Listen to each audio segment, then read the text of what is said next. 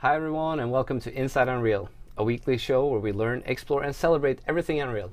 I'm your host Victor Broden, and in the studio today I have lead engine programmer Michael Noland. Hello, my name is Michael Noland. I'm going to talk a little bit today about what are game jams, why are they interesting, why might you want to participate in one, and then also go over some tips and tricks and how I work with UE4 to make games. And you've done how many game jams? Probably close to 20 at this point. Okay, I think I'm around the same, somewhere around there. Yep. Yeah. So like my first jam was the second Triangle Game Jam in I think 2008. Okay. And then I've done every global game jam since then. Been doing Train Jam for the past 5 years. Done some Ludum Dares. Just whenever I have time, when a game jam happens, I try and do it. So. And it's probably one of the best things I know in terms of collaboration and also some of the topics that we're going to talk about today. Yeah, feel free. You got the floor. Cool. So I've got a presentation here that I'm just going to go through first, and before we go into like a demo. So just going to talk a little bit about what is a game jam, who might want to participate, why you might want to participate, how do you participate, and then how do you actually make a thing. So a game jam is really simple. It's basically you're going to make a game, and it's going to be in a finite amount of time. So that time is the biggest constraint, and so it's kind of a forcing function to make sure that you start and then finish in a limited amount of time. So there's lots of different kinds of game jams.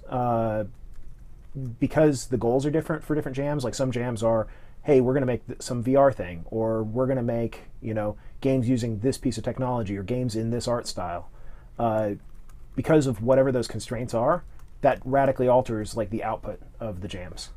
So time limit, team composition, the theme, and your motivation of like why are you actually doing the jam are some of the biggest factors there. The mouse. Did we lose it? Oh, there we go. It had just tabbed over. So here's a couple different examples of some games I've worked on in the past. So this was the first game jam game I did. It's like a 2D platformer where you play this little olive that has to get into the martini glasses in order to get higher jumping power. But the more you stay in the martini glass, the harder it gets. So your controls start, getting wobbly. And so it's just like a time attack. You're trying to get to the end of the goals. This is Hubert's Safari Adventure. You basically drop anvils down on these dodos, and you're trying to massacre as many dodos as you can. The theme for this jam was extinction, so that's the tie-in there. This one is Unstoppable Grave Looter, where basically you're running around and you can't stop. Like you are always moving forward, and so you're trying to frantically gather loot and complete rituals before all the zombies get you. And then this one is Katamari soup making. So it's basically you're rolling around trying to collect ingredients from a grocery store and then jumping into the soup pot to make soup. And so depending on what combination of ingredients you have, it'll come up with a different procedural name for your soup and score it. So why should you jam? One of the biggest reasons for me personally is to have fun. Like it's enjoyable. It's a diversion from what I do on a day-to-day basis. Obviously, the big reason for most people is you're going to make a game. You're going to make something cool and exciting that you want to play, or you want other people to play. To level up your skills, like how do you, improve over time? How do you learn new technology and stuff like that? This can be a nice forcing function of, I'm going to use X to do Y. So, and then the last bit is it kind of tied in with leveling up, like just building your shipping muscles. Just like normal muscles, they get stronger with use. So, as I was saying, it's one nice thing about a jam game versus like a lot of hobby projects is you start and then you finish it. Like it's you actually cross the finish line there, even if it's a much smaller thing than you might be working on, on a broader project. It's just that satisfaction of actually having completed a thing. I think is really nice. And it removes one of the thoughts I usually have when I work on a bigger project is that like it doesn't need to be perfect, right? You can take any way that works that gets you to the finish line is okay. Absolutely. And that can be very freeing and open you up creatively as well. Definitely. You can explore new ideas, kind of like what he was saying. It lets you meet people with similar interests. Like other people at Game Jam, obviously they're also interested in game development as well. And also, like, you can end up operating in a vacuum. Like if most of your friends are in the same discipline as you, So this is a chance to meet people who might be artists or sound designers or writers or whatever, in addition to just sort of other programmers. Like, that's my background, but obviously everybody's got different background. I had a doctor on my team once that had never done games at all, but they were able to provide a lot of expertise in terms of what we were working on. That's really cool. Really cool, yeah. Yep. So obviously, most of the time the point is to make a game. That's not always true. Like, you might go into a game jam with a motivation of, I want to learn this piece of technology, or I want to try making art today, or I want to play around with this piece of hardware. So it's not always, like, the end product is not always the goal. And so if you don't cross that finish line, that's okay, as long as you cross the finish line on whatever your motivation was. So, like you were saying, you can afford to fail, because it's, at worst, you've wasted 2 or 3 days of your time. Well, why not take a risk? And you probably learned something. Yeah, absolutely. You've created a finished product you can share. You can put it up online. Like, most jams will have some upload process, or you can upload on itch.io, or just put it up on like a zip link on a forum or something. So another important thing, like one of the reasons why I like doing game jams, it's more chances at bat. Like, every time you make something, if you have a small percentage chance of finding a really cool nugget or like an exciting thing, then try more times and you're more likely to strike it rich, basically. Yeah. So sort of leveling up, flexing your shipping muscles. When you're doing a project start to finish, like, there's different things you need to do when you're doing like pre-production or ideation, what you need to do to actually like implement your features, and then what do you need to do to polish, to ship, to package. And so this forces you to do all those different steps in one go. And if you're on a small team, you're not going to have like dedicated like a character modeler and right. so forth. So like one person will be wearing many hats in what they're creating. And then flexing your shipping muscles, like, can you scope down? How is your time management? Balance for the gameplay, polish, like juice. Like, can you make it fun and exciting to play? So, and like I was saying, it gets easier with practice. The more times you do this, the better it's going to be in the end. So when you're preparing for a jam, you really need to decide what your motivation is. Like, what are you looking to get out of the jam? And that's going to influence like what you want to do, how you might form a team, what prep you need to do. So like, if you are using a particular piece of software, you want to make sure it's updated, patched, all that kind of stuff. Packing, you're almost always going to want a computer, probably a thumb or a flash drive to be able to transfer files between people, especially if you have like big installers or something. Like, I'll talk in a minute why you shouldn't be using a thumb drive to store your project. A pen and a notebook or paper, it's great to be able to scribble down ideas, take notes, that kind of thing. Consider bringing like some snacks and drinks if this is a physical jam that you're actually going to a location. Not all jams are. Like, some will be, like Ludum Dare is organized every quarter, and it's an online jam. So some places will have like physical get-together sites, but for the most part, people are at their house jamming there. But then like Global Game Jam is come to this location and jam. Other things that are useful to bring, like an extension cord, microphone, game controller, like all these things are optional, but they can definitely be useful. So actually, this is what I take to jams. It's just a rollerboard suitcase like you take on an airplane, and so it makes it really easy to carry it around when like I'm in an unfamiliar campus or something. And so I've got in here an extension cord, my laptop bag, a notebook, a couple sodas, a controller, a headset with like a boom mic, and like crayons and colored pencils as well. So if then in case there's no whiteboard and you want to well, and also like I've seen games that do like hand-drawn art and then they'll take pictures of it and then use that in their game or whatever. And so you just never know what you might want to do. I usually say an extra extension cord because you never know if your teammates are going to be as prepared as you are. That's a good idea. Yeah. Yep. So, like I mentioned, all sort of definitionally, a game jam has some kind of time constraint attached to it. In general, the constraints breed creativity. So, like, you have time limit, you probably have a theme. Some jams will have opt-in diversifiers. So, like Global Game Jam basically has an additional list, like make a game that doesn't involve any text. Like, it can be played entirely, by people of any language, or, things like that. And then you also have an implicit constraint of what is your team composition. Because if you have a team with no artists, well, that means that you're going to have to kit bash art or make a game that doesn't really rely on art. If you have a team with no programmers, then, probably tone down the mechanics a little bit, aim a little bit simpler for that. And, ideally, you can kind of try and balance teams out based on what your goal is. The Epic Mega Jam, the last Epic Mega Jam winner, they were a team of 5 artists. Yep. And one of them had to take the hat of, blueprint engineer. Yep. That's really cool. But yeah, the biggest reason why I think constraints help is it kind of helps to avoid this blank page problem or blank slate problem where, if the world is your oyster, it's like, well, you could do anything, and so it's hard to decide on what you're actually going to do. Whereas if you have some themes, you have a constraint, it helps kind of, in some ways, like it's narrowing you down, but it's actually making you more free to then make other decisions because you're not stuck in analysis paralysis. It's a good way to look at it. Yep. And so like one tool I mentioned on the forum that I use a lot is a Mad Lib generator. So basically you can just type in a bunch of words and verbs and nouns, and it will generate like 3-word titles. So like Pixelated Martini Roller came out of that. So okay. Do you have a link to that we can show later? Yeah, it's just fancyGameNamer.com. Okay. Yep. And I've linked on the forum post for this. I've got basically a bunch of resources listed there as well. Sweet. Yep.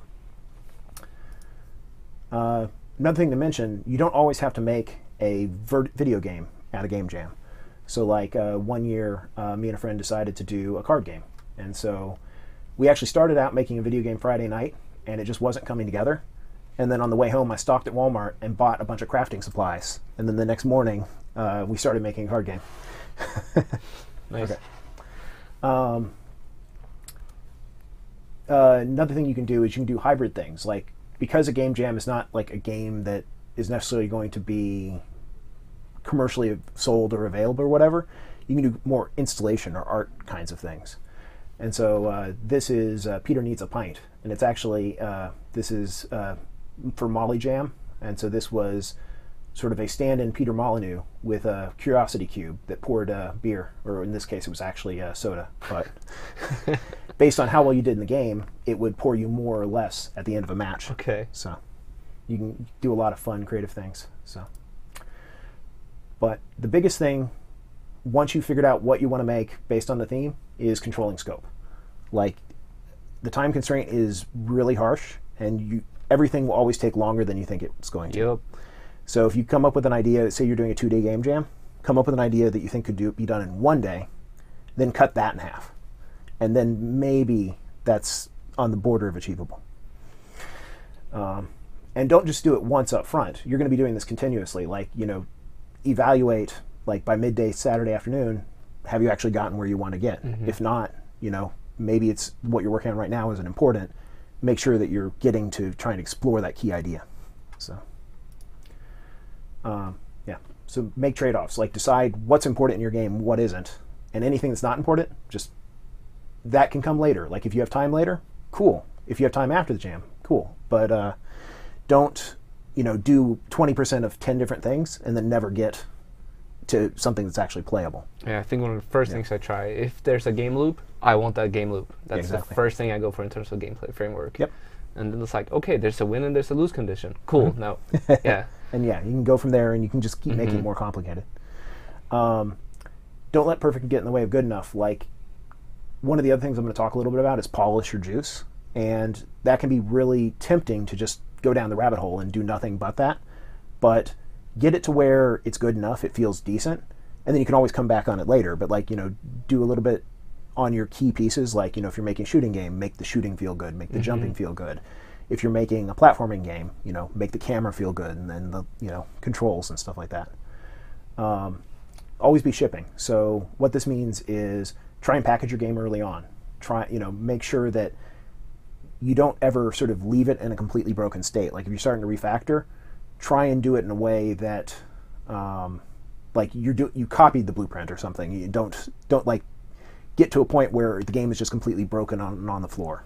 So, and then the last thing is, because it's a game jam, because this is like make one to throw one away, it's okay to do things that you wouldn't normally do, like make everything public, have things cast to each other instead of using interfaces, stuff like that. Like, I'm not saying you should always do these, but you don't have to feel bad about doing them if you just need to get it done. Like if it's the first time this thing needs to talk to that, and it would take a while to route the data around, sometimes it's easier to just say, you know, get player controller 0 and cast to it. Please don't ever use get player controller 0 in a shipping game. But in a game jam, it's cool. So, another really important thing, like especially I see a lot of first-time jammers who just are like, I'm going to work through the night, and it doesn't make sense. Like you need rest. Your brain works better when you're well rested. So get your normal amount of sleep. You know, take breaks throughout the jam. Like, you know, get up, walk around. Don't just sit there for 12 hours. Always play a game. Yeah, exactly. You know, get proper meals. Like, treat it like a normal weekend that you happen to be making a game in. Not, you know, I'm gotta do all this in one go. And they'll prepare you a little bit more for a normal, say if you were working 5 days a week Yep. at a studio, that's more what it's like. Yep. And, you know, it seems paradoxical, but you will get more done if you work less because your brain is well rested. And when you're not working, your brain is actually still churning on those problems in the back of your mind, whether or not you know it. And you'll come back and, you know, if you got frustrated with something, one of the best ways to solve it is often to just take a step back, either go switch to work on something else or do, you know, don't even work on the game jam at all. And then when you come back, you may have subconsciously figured out what the problem was. I think a lot of engineers or scripters and everyone who's sort of making have either right before they go to bed or as soon as they wake up in the morning, it's like, oh. Yeah, or like in the shower before you're heading in the morning, it's like, it clicks. It's just from nowhere, right? Yep. Exactly. Revision control is also a form of self-care. Like, one of the most frustrating things I've ever seen is when, like, a team of jammers, you know, they've all been working on their own copies of the project and they're trying to merge their work together, like, you know, Saturday late at night or whatever. They're going to make mistakes, like somebody's work is going to get lost or it's just going to take a lot of time to put it together. And you can avoid all of that by using revision control. It also makes things like what I was talking about, where if you're refactoring or trying to make a big change and you break something, well, worst case scenario, you can always just throw away like the refactoring you were doing and you'll get back to a point where you know it was good. It removes that step of having to manually, like you said, copy a blueprint and then manage them and name them properly and remember. And exactly. If you're curious about how to set up version control, we did do a live stream just a couple of weeks ago on version control, and we did SVN there, which is a good solution depending, because you might not know what the internet's like at the jam site, and SVN you can just bring a router and another PC just run it locally or on NAS. One of the people's laptops or whatever. Just set it up, and it's pretty straightforward and free. Yep, absolutely.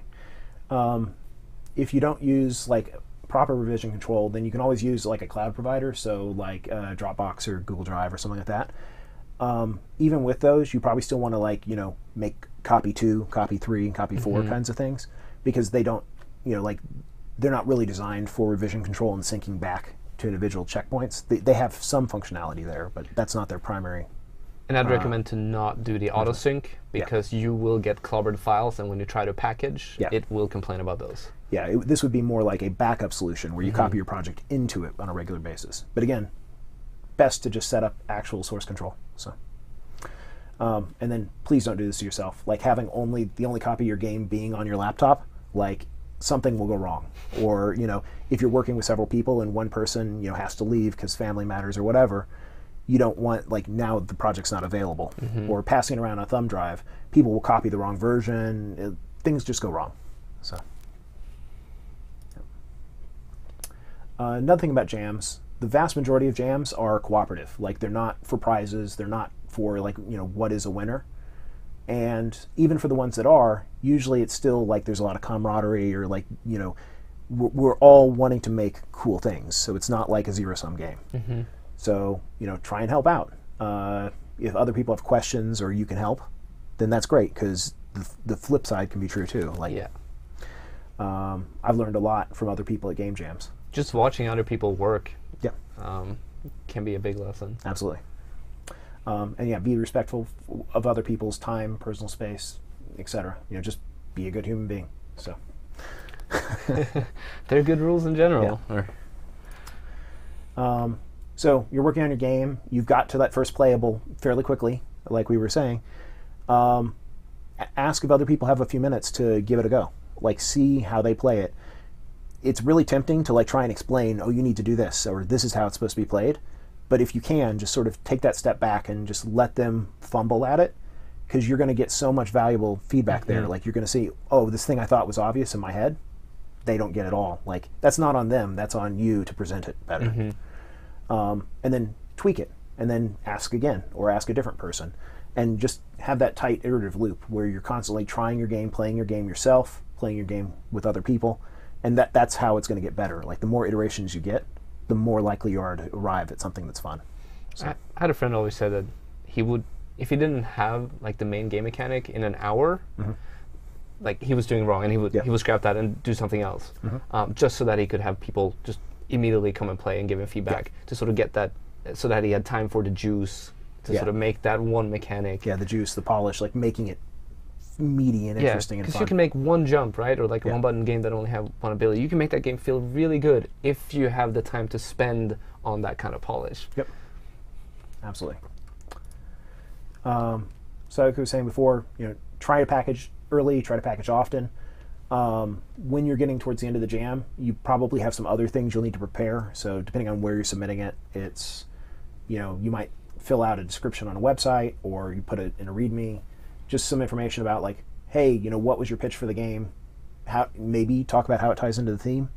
What are the controls or instructions? Like if there's special install instructions, or you need a piece of hardware or something, talk about that.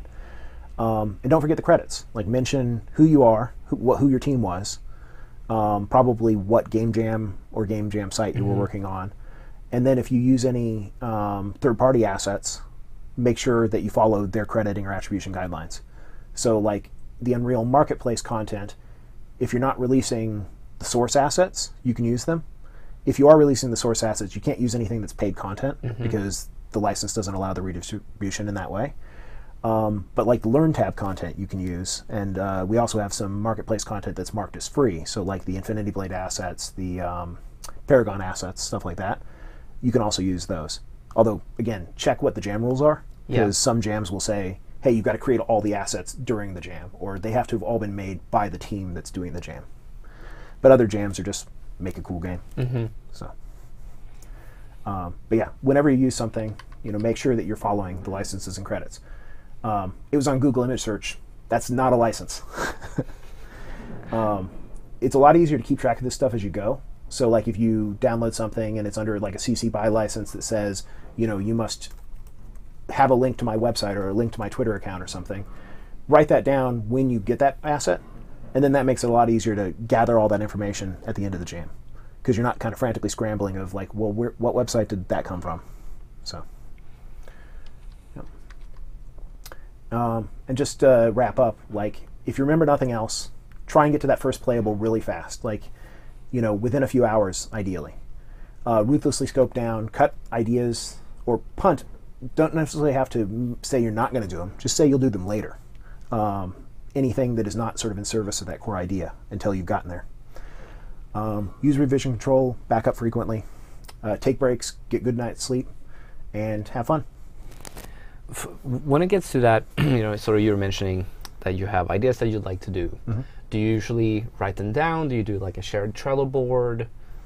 So it depends on the jam. So like if it's just like 2 people, oftentimes it's easiest just to talk back and forth. If it's like 4 or 5 people, then I think it can get to the point where Trello or sticky notes or something like that is helpful to like list, okay, we're going to, we think we need 2 levels. And so like you have a card for each level and have a card for like the shared tasks of what, if we need to make props for the level or whatever.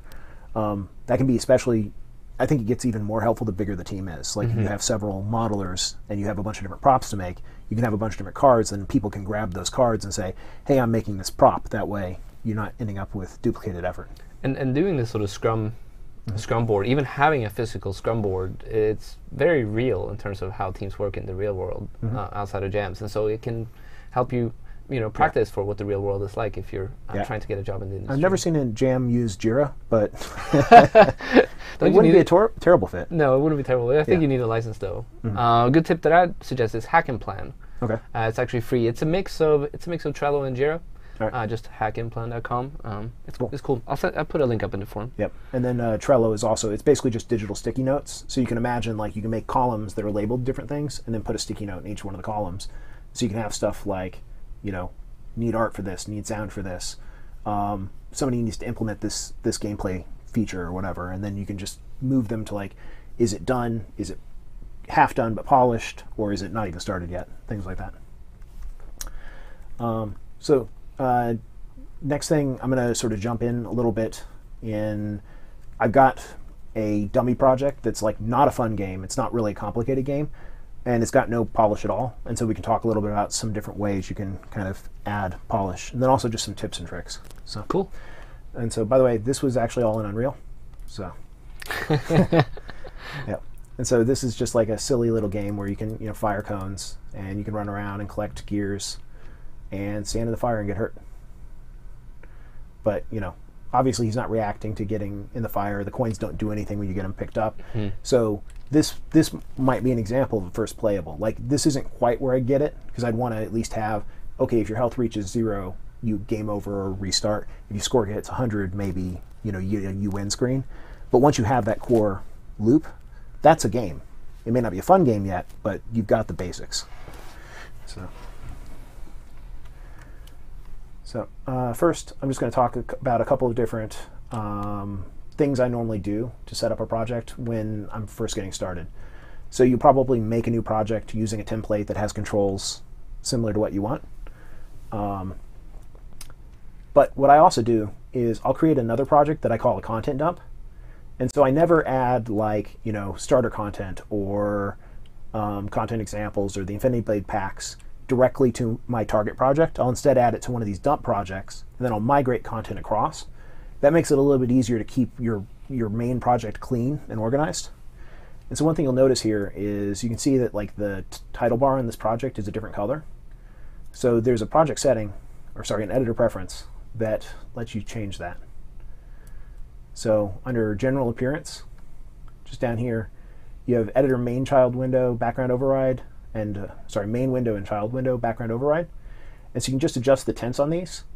And this makes it really easy if you have multiple windows open to not get confused which copy of the editor am I in. That's great. And so like we use this for different branches, you know, for internal development.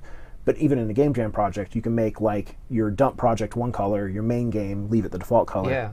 And then if you're opening up like content examples or shooter game or some other project, you can make that a third color. And then it's just really easy to tell. I love that. Which it's a great tip.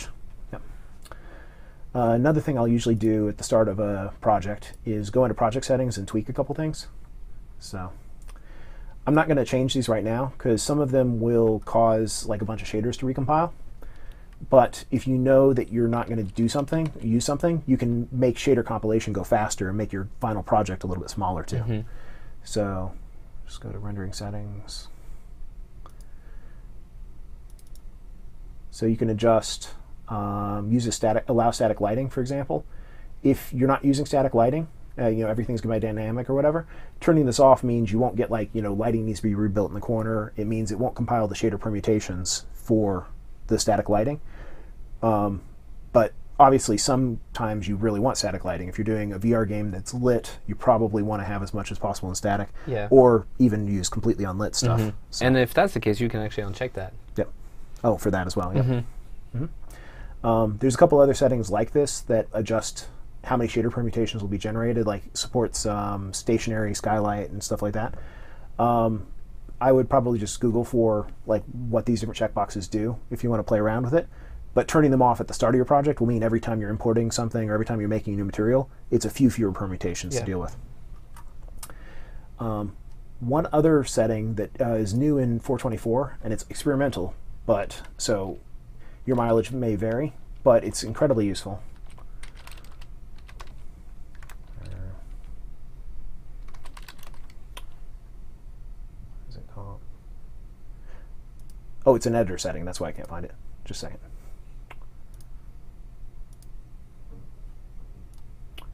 There we go. So it's called base classes to allow recompiling during play in editor. And so normally when you're in Pi, you know, your game is actually running, all the blueprint editors gray out, like you can't interact with them. So this will actually let you say, no, I know that it's okay for these things to get recreated during Pi. And so you can turn that on, and then you can actually tweak these blueprints while you're playing. And so like you can be running around, that doesn't feel right, let me change the blueprint. Now it feels right.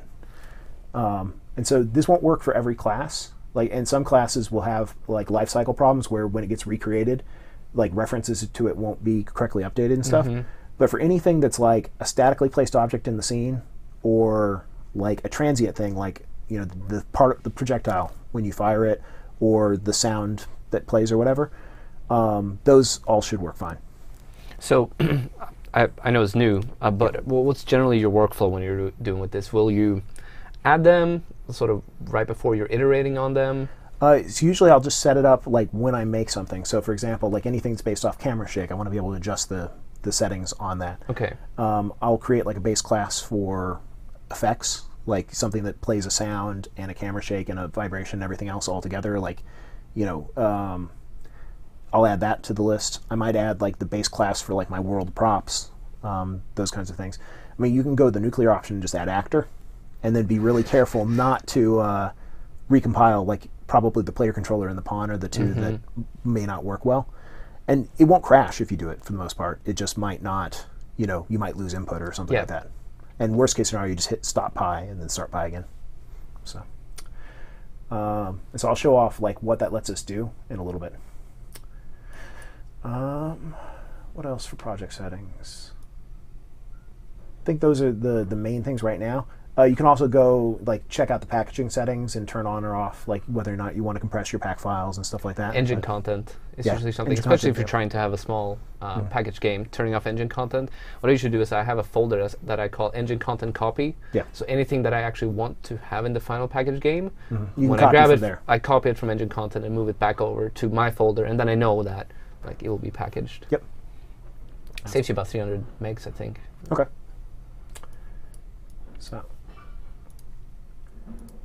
So in this game, we can see that, like, you know, you can run around, you can fire cones, and you can get damaged, and you can collect coins. So there's not a lot of oomph right now. Like, everything just feels kind of flat. Like, you stand in the fire, you can't even tell that anything's really happening other than it's, you know, debug printing in the corner. So let's change that so that, like, the mannequin actually does something as a result of that. So over here. So in my dump project, I added the animations, the animation starter pack. And so this has a couple of hit reacts in here. So you can see what these look like. So, you know, you'll kind of see, you know, he's taking damage. So we'll go ahead and grab these. And so in Asset Actions, there's a tool called Migrate. And so this is how you move content between different open UE4 projects. And so you can see it selected a bunch of different stuff. I happen to know that I'm not going to need all of this, and so I'm going to uncheck like the mesh and the textures. Actually, not all the mesh, but like the fact that the textures are going to import wrong is okay, because I'm going to move this over to the mannequin that's already in the other project. So we can just turn off like materials. Are those checkboxes new? I think they're new in like 423 or 424. Yeah, they're fairly new. It used to just be all or nothing. Yeah, exactly. And so like these are the four that we actually care about, and then you also need the skeleton. And when in doubt, you don't have to uncheck this. You can just let it do everything. You're just going to end up with a few extra assets you'll have to go back and delete later. So you hit OK, and it's going to ask you where do you want to go. And so you want to select the content folder of the target project. So I've got Jam Presentation and then Content. And then you don't go any deeper than this. You always just go to the content folder, and then it'll create the hierarchy that matches where it came from. So it's telling me some of this stuff already exists because I'd already copied a previous asset. And so I'm just going to say no to all. I don't need it to overwrite them. So now we can switch back to the Jam project. And it's created these assets over here. But it's all those assets are pointing to this the skeleton that came along with it and the skeletal mesh. And so that's not actually what we want. So we're going to go ahead and consolidate this. So consolidate is like I've got two assets that I basically want to replace the references from one to the other. So So you can see I've got these different skeletons. And so we want to combine the mannequin skeletons. So it's actually called replace references now instead of consolidate. And so this is just asking me which one is the one that I want to keep. And then all the ones that I don't select will go into that one. Okay. And so we can see game mannequin is the one that the sample started with. And so that's the one I want to keep. And then this other one, I'm going to replace the references from the one I migrated over to point to that one. And there it says consolidate. Yeah. Yep. So that was just asking me, do I want to delete the one that was going away? So now that's done. You can see it left a redirector because I have show redirectors on. You don't have to worry about that for the most part. Do you want to show them how you can actually turn that filter on? Because it's a little hidden. Yeah, sure. Well, actually, in general, filters is one of the things that I think a lot of people sleep on. This can be really useful for finding different assets in your project. So usually I'll turn on like blueprint classes, material, particle system, static mesh. Then I also turn on material instance. But then there's a lot of other interesting filters in like miscellaneous and other filters. And so in other filters, there's this thing called showed redirectors. Yeah. And so redirectors are basically like symlinks or pointers from one file to another. So when you rename a file, when you do things like consolidate, it'll drop like a pointer. So anybody who is unloaded who is pointing to that old asset will then still point to the old asset, but then that will point to the new asset. And then you can always replace them by selecting a redirector and saying fix up, and then that'll make the links go like that, and it'll resave all the things that were pointing to it. But that's usually not something you want to do when you're working in a team, unless everybody's got all their stuff checked in, because the fixing up of references, anything that they had locally that created a new reference to the old asset isn't going to get fixed up because you don't know about it yet. The rule I usually go by is don't rename anything during the jam. Stick to what you... I think renaming's fine, just don't fix up redirectors unless everybody's got all their work checked in. So that's like a cleanup thing you might do at the end of the jam or like, once a day kind of thing, if any. But it's also fine to just leave the redirectors around. Yeah. So, but by default they're hidden, and so this filter lets you actually see them. But each one of these things that you turn on or off is a button. And so you can like turn it on and off. So like you can just leave it at the top root of the content folder and it's like, let me see all the particle systems in the project. Or let me see all the materials. And these work in conjunction, so like you can go down into a deeper folder as well. I was going to mention this later on, but I'll go ahead and do this right now. There's also in use by level and used in any level and not used in any level, which are really useful for towards the end of the jam. If you're trying to clean up your packaged game size, you can use these to get an idea of like, well, what assets I migrated in, but I actually ended up not using. And so you can use those to try and clean up. But if you have something that isn't used and you want to know, like, can I actually delete it? It's not, you shouldn't always just like delete everything. So you can do this thing called reference viewer, which actually shows you, what this is the asset. Things to the right of it are things that it references. So like this static mesh or skeletal mesh, references the skeleton asset and the physics asset. But things to the left are things that it, that reference it. And so you can see that that's actually a circular dependency, that this thing depends on each other. And you can see this redirector actually says, all of these still reference that old name. And so this tool is just really useful for like project management and trying to figure out why does this still exist, or if you're trying to break a reference, or trying to understand why is this getting loaded or how is this getting pulled in. This is like sort of the first tool to go to. Kind of related to that, there's also something called the size map, which lets you see, why is something big. So, It's a little further down in the main one. There it is. Yep.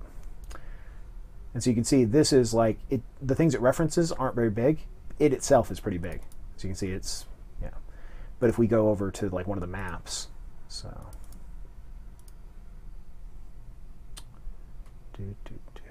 where is it? Now we'll just search.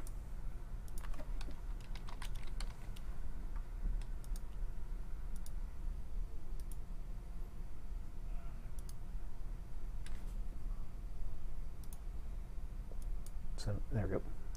And so you can see it kind of breaks up, where is all this data coming from? And So you can see the world itself is a decent size, but then like the sky texture is 15 megs. So, you know, if you didn't need like blue clouds in your sky and you'd, you know, put like everything inside of a building, then you could go ahead and remove that from your project and save a decent amount of size. So this is the kind of thing that you probably don't normally do during a jam, or you do during that last hour of the jam, but it's still useful to know it exists. So, okay. So let's pop back, and so what we want to do is get these hit reacts playing. Oops.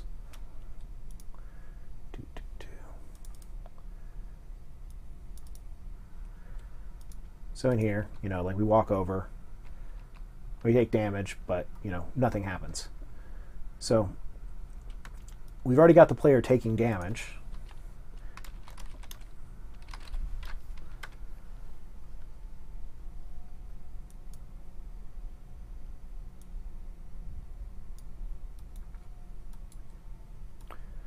So, like I said, this is jam quality code, not saying this is showing off the best way to do things. But, you know, so, you know, it just subtracts the health and sets the new current health. And so we know that something's happened, but we don't, you know, nothing's doing anything with it yet. So if we open the Anim blueprint. What was the shortcut you used? Oh, so that's Control P, or I think it's Control Alt O is the other binding, or Control. Control O is for maps, I think. It's, yeah, Control Alt O or Control P. They're the same binding. And so this is what's called the asset picker. And so basically it's like a content browser that you can just immediately start typing in. And you can use the keyboard. So like I can open up the Anim blueprint and then just hit down and hit enter, and it opens up. And so like that shortcut is, you know, really useful for just moving around the editor quickly. Instead of having to tab over to the content browser and find it. Yeah. And there's also one that's Control Tab, which lets you switch between different tabs really quickly as well. So in here, we got those new hit reacts in. So now we can see, actually, they're not showing up. So we may have reparented them to the wrong blueprint, or to the wrong skeleton. So this is the skeleton that it's using, UE-form mannequin skeleton. So that's what we wanted.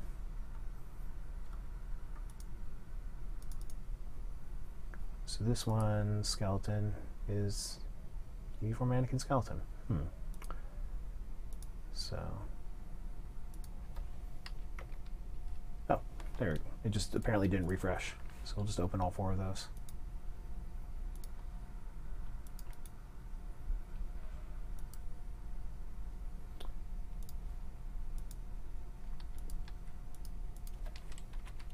There we go. So now we've got these 4 hit reacts. Let's drag in each one.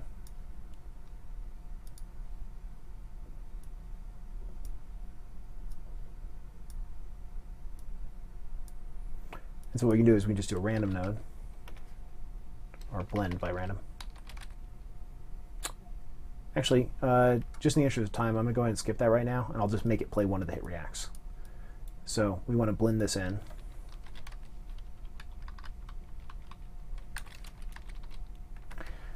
And so there's a couple different ways we could do this. We can make it a different state in the state machine. We can do a blend by bool.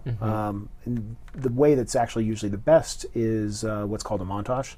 So you can create a montage that's like, I'm going to plug this in somewhere in the graph. And so montages can have like one track that'll be like the base layer, one track that is an additive layer, so on and so forth.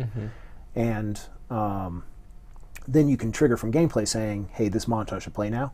And then it'll play a separate timeline. But for jam thing, we can just play like a single effect. So we'll create a boolean for was recently damaged. Just promote.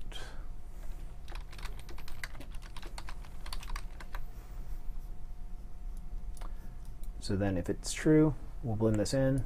If it's false, we're going to use this sort of him being at that idle point. And we'll replace that.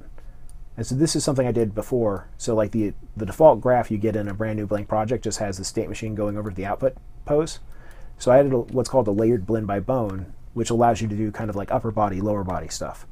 And so I'd imported this idle rifle hip animation earlier, and then I'm blending that in basically starting at the spine. So anything below the spine always uses the locomotion state machine, and above the spine it starts to use this whatever we're doing over here. So the hit react will only affect the upper body. So now we can test this out by checking or unchecking the was recently damaged. So you can see kind of. It's getting a little. Yep. And this is actually probably best done with the state machine, because you can make the state machine automatically transition back out when it finishes playing. Because doing it by just setting the bool on its own, you're going to end up with the hit react potentially starting to loop back, you know, if you don't manage the time just right. So. And if it was multiplayer, yeah, there would be latency. You're not entirely sure, even if you set that delay to be exactly the time of the animation, you're not sure that that's going to that's going to be, yeah. Yeah. But for right now, for this jam thing, this will be fine. So now we've got this Boolean, but we need to get it from somewhere. And so what we can do is, this already gets the pawn owner and grabs some stuff off of it. So in the player pawn, what we're not doing right now is we're not returning, we're not thinking about when were we damaged, just that we took damaged.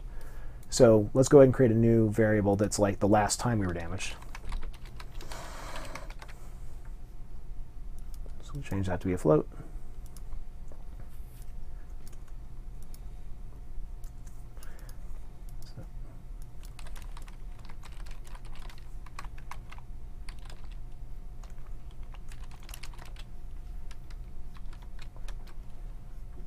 So now, every time we get damaged, we're going to remember when were we damaged. And then in the animation blueprint, we can pull that.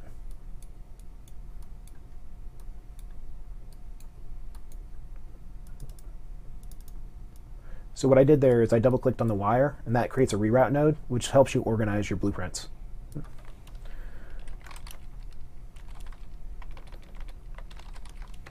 So I'm casting it to the player pawn that we actually have, so that we can actually get properties off of it.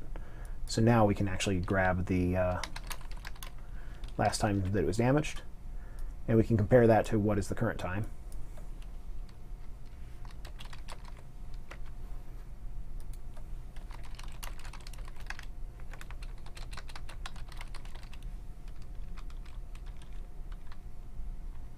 There are a lot of time-related functions in Yeah, the library.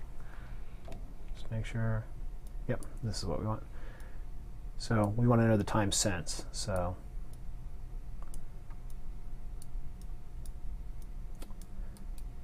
then we can just compare that to some threshold.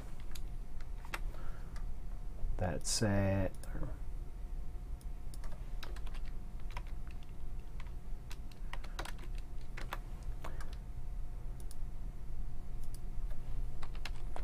So say we've recently damaged, and then we can save that off. Now this is actually going to be, the last time damage will start out at 0, and so this would actually show up if you're for those first 0.2 seconds. And so what you probably also want to do is say, also this needs to be greater than 0, like it was set at some point. And if both of those are true, then we were recently damaged. And there's other ways to do this, but this is just one quick way we can hook this up. So now let's try it out.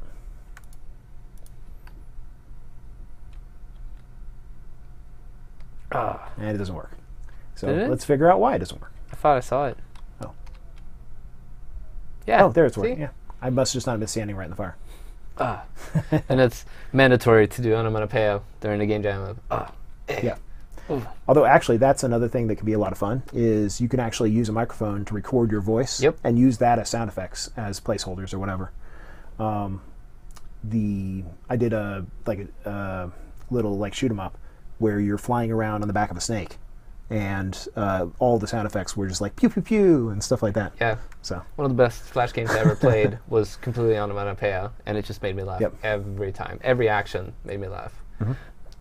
And so you can see it's happening, but this still doesn't feel juicy. Like, he's taking some damage, but it doesn't feel great. And also, he's actually gone all the way down to 0 health, and nothing's really changed. There's not a sense of urgency that I really need to get out of this fire. So let's try and make that a little bit meatier still. So back in the player pawn, when we take the damage, all we're doing right now is just subtracting this value, and then the animation blueprint is listening, and it knows that it needs to do something. But we could also do something here. So we could play a sound, we can play a camera shake, so on and so forth. So let's actually hook up playing a sound.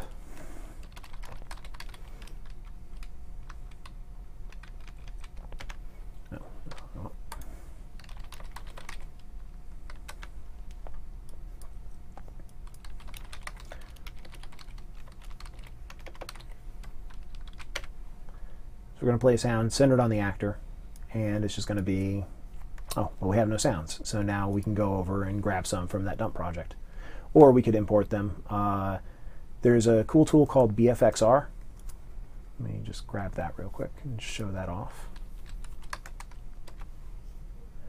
This is great for placeholder sound effects. So.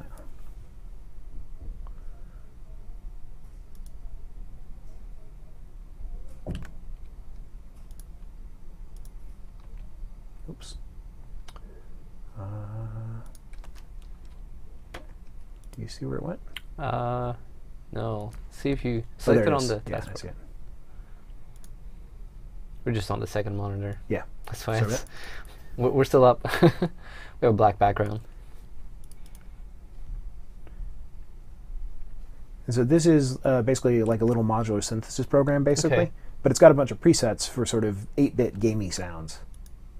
So I don't know if we can get the audio from the we might be able to. 1 second. Okay.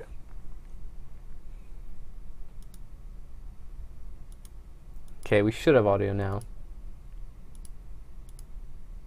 Not hearing it. We're not able to Oh, because okay, the TV gotcha. is muted. Okay. Well, then I'll have a hard time figuring out exactly which is the right one. But say, you know, that... Might be able to change it on Windows settings. Oh, okay. We can get the sound here.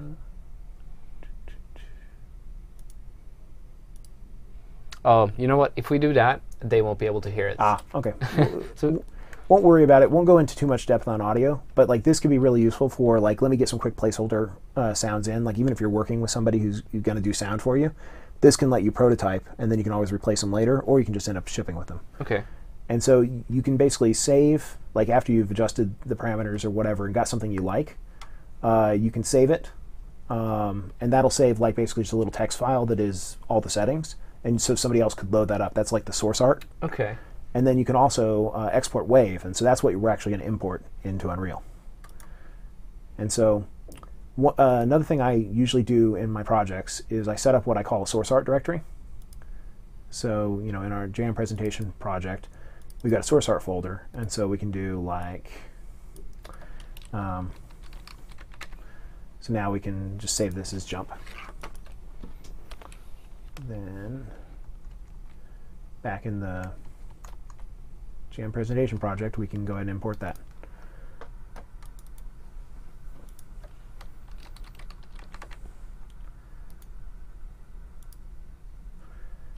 So, and another nice thing about this, once you've done this once, it'll remember that folder hierarchy. So it'll keep asking, you want to import something from source art time and time again. And because it's under the project, if you're using source control, this would get checked in along with the rest of the project. On much bigger projects than a game jam, usually we still have a source art folder, but it'll be in a separate directory because not everybody wants to sync all of the assets when you're syncing like a game that's 100 gigabytes or whatever.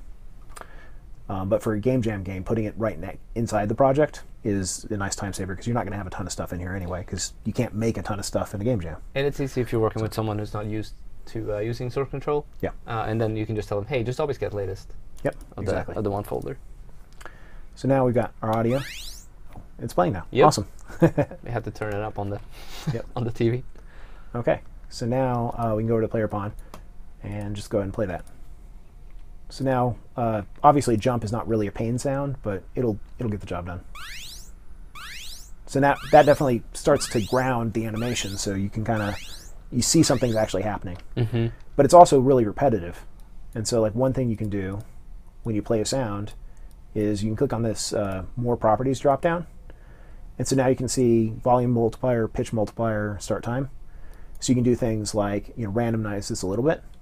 That's one way to do it, but this is very hard-coded. Yeah. And so a much better way to do it is to use what's called a gameplay cue, or a sound cue, rather. And so we'll go back over to the sound asset that we made. So we imported this as just a wave, and so there's not really much you can do to edit it. What we can do is we can do create cue.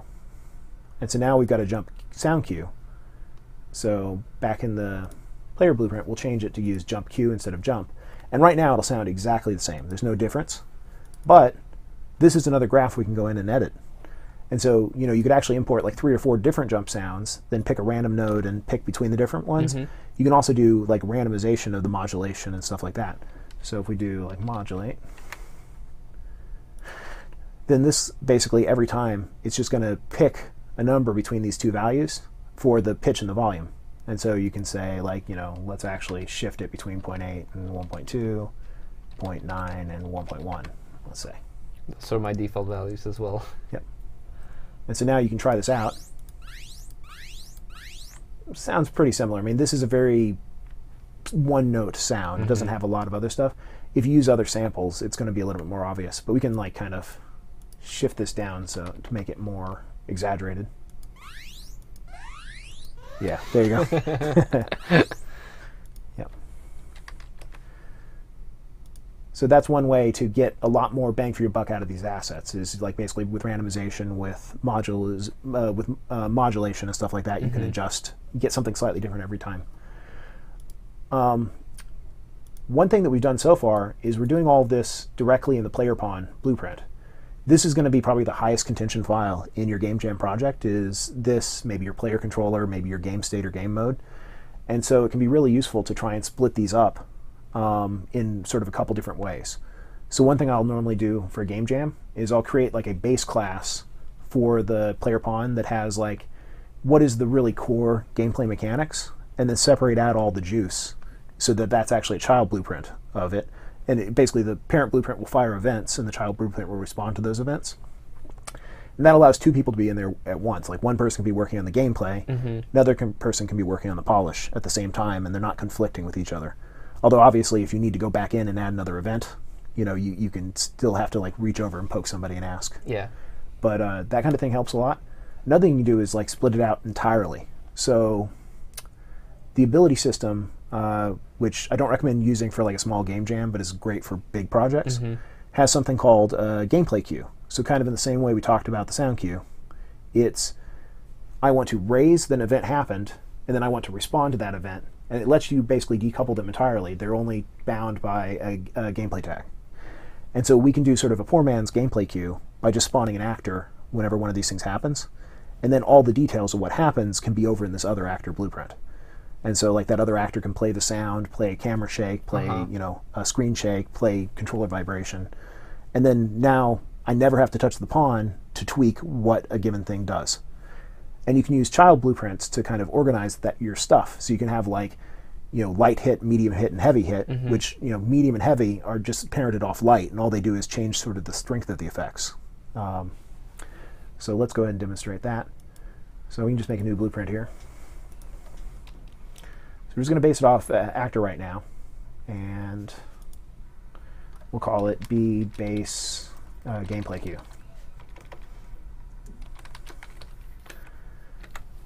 And so this doesn't do anything, it doesn't have anything.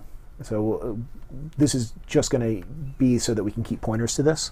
And now we'll create a couple different children. So like this one is B took damage.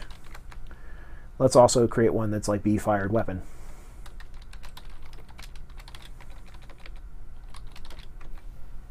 And actually what I'm going to do is I'm going to create one more in here. Actually, I'll create one more and then reparent. So be standard.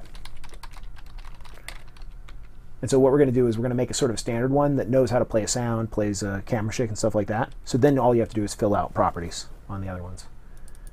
So in this one, this is where we'll actually put the meat. So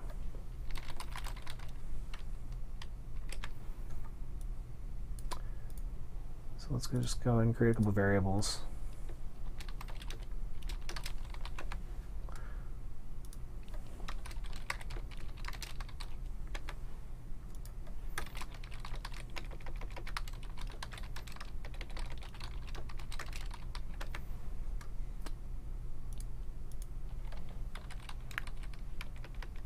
I did not know about that button.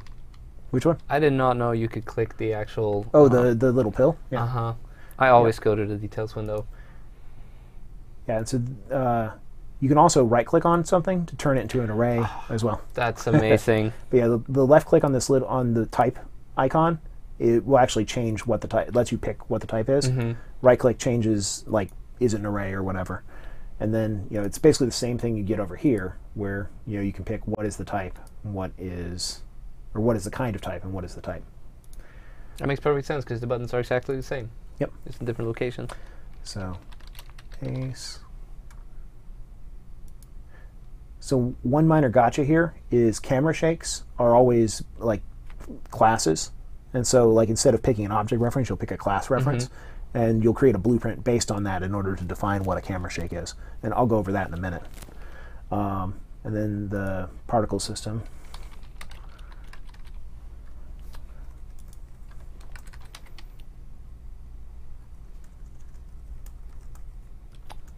What is it? I always forget what these are called. It is particle system.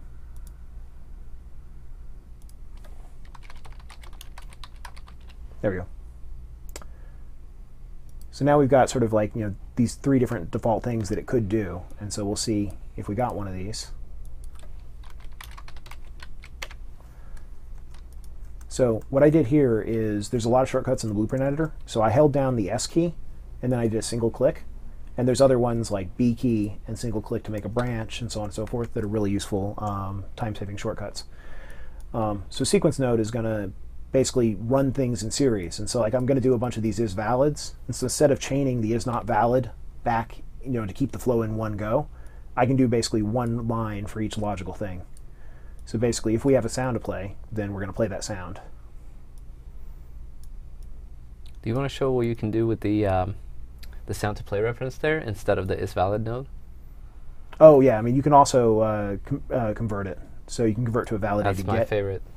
Yep. I'm old school. I wish we had it for the bool, so you can right-click the bool and just make it a branch. Yep. That's actually not a bad idea. Mm-hmm. Yep. So we'll go ahead and grab the effect to play and the camera shake to play as well. So camera shake, because it's a class, instead of is valid, you do is valid class, which only comes in the Boolean form, so then you have to use a branch.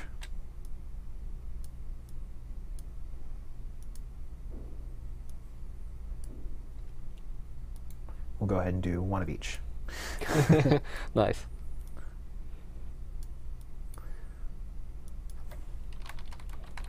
And there's no right or wrong way in terms of this. It's just whichever workflow you prefer. Mm-hmm.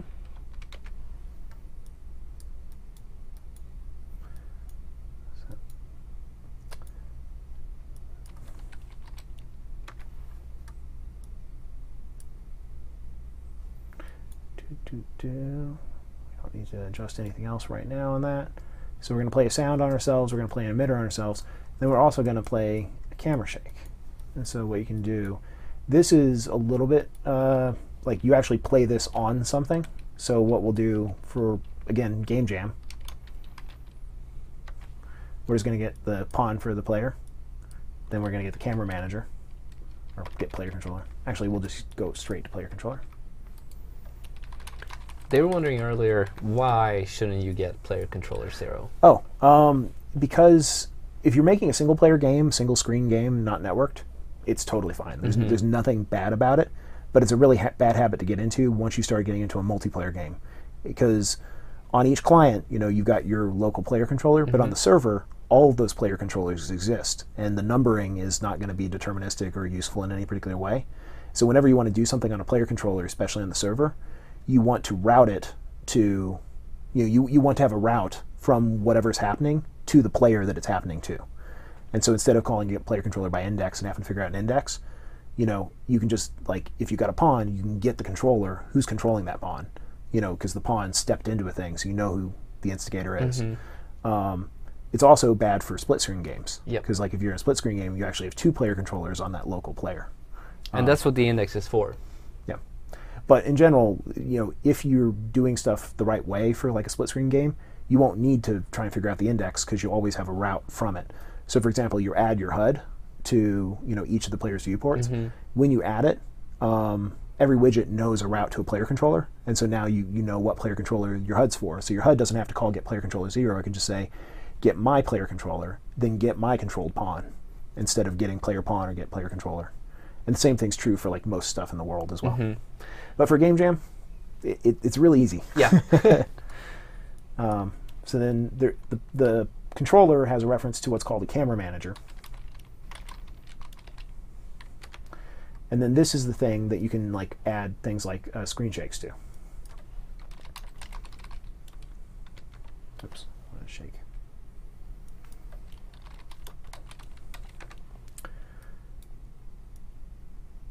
And so this thing takes camera shake to play. And so you can sort of scale it, and so like we could give it a strength for like, you know, is it a light shake or a heavy shake, or you can do that in the asset.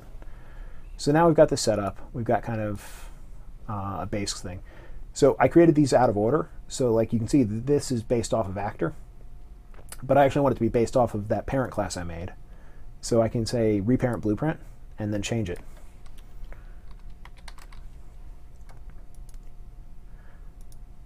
So now this is based off the base gameplay cue, but then the other two I created, like the concrete versions, aren't yet. So go back to those. So like B took damage, and B fired weapon. So you see it defaulted these to the data-only blueprints because I hadn't put any code in them yet, so I can switch it over. Now reparent.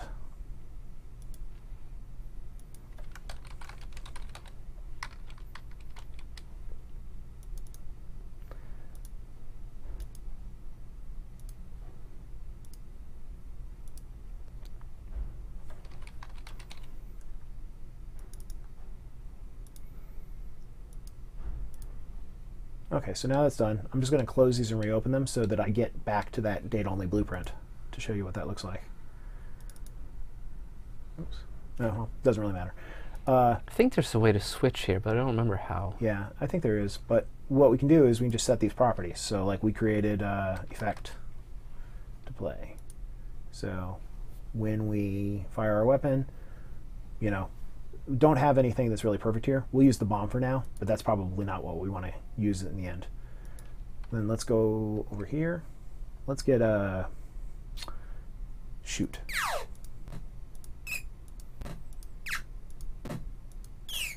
That sounds good. So we're going to export that.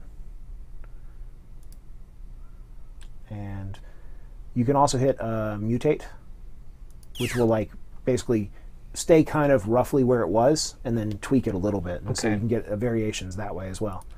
So we're just going to grab 2 of those. Then back over here in our audio folder, we can import them. Then we can create a cue. Oops.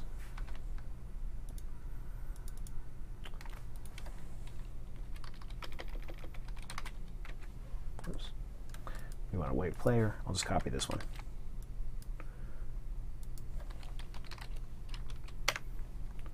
So now we've got our 8 and our 9, and then we can do, so got some variation, then we'll do a modulate. So now it's going to pick randomly between one of these two, and it's going to further shift it a little bit more, just so your shooting sound doesn't sound super repetitive. Mm-hmm. So we've got all that. Now we can plug that into here. Okay, so we've got these two. Then this third thing, I'm going to go ahead and, this is something I made earlier, and I'll explain how to make that in just a minute.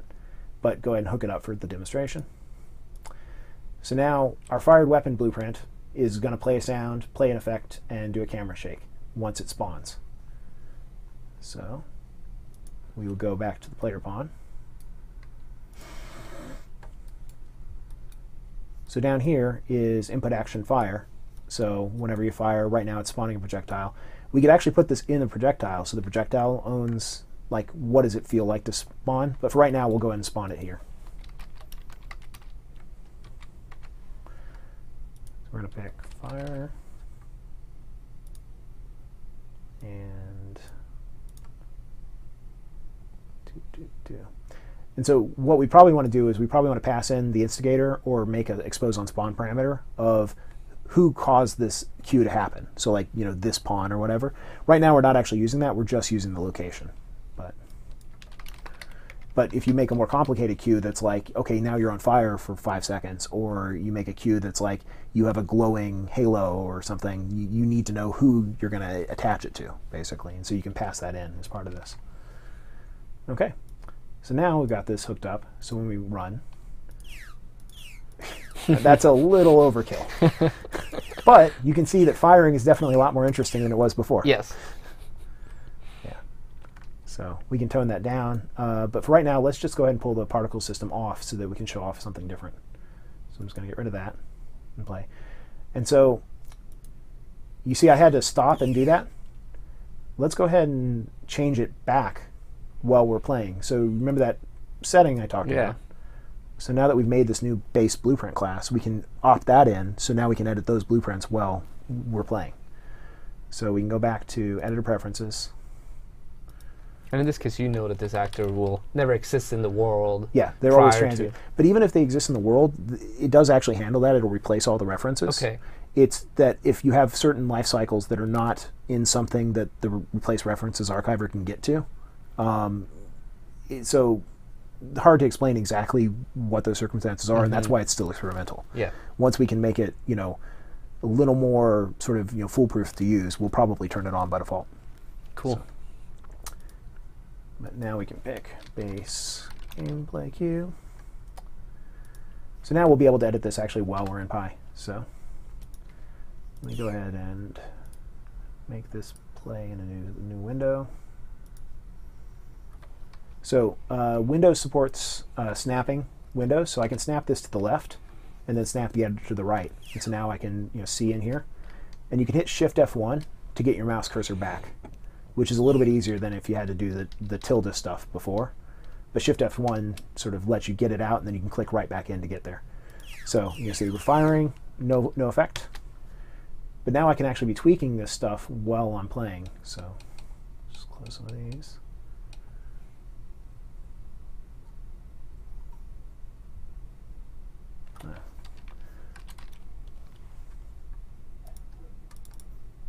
So now you can see it's actually not grayed out anymore. So I can actually adjust stuff while we're here. So I could just switch this over to here.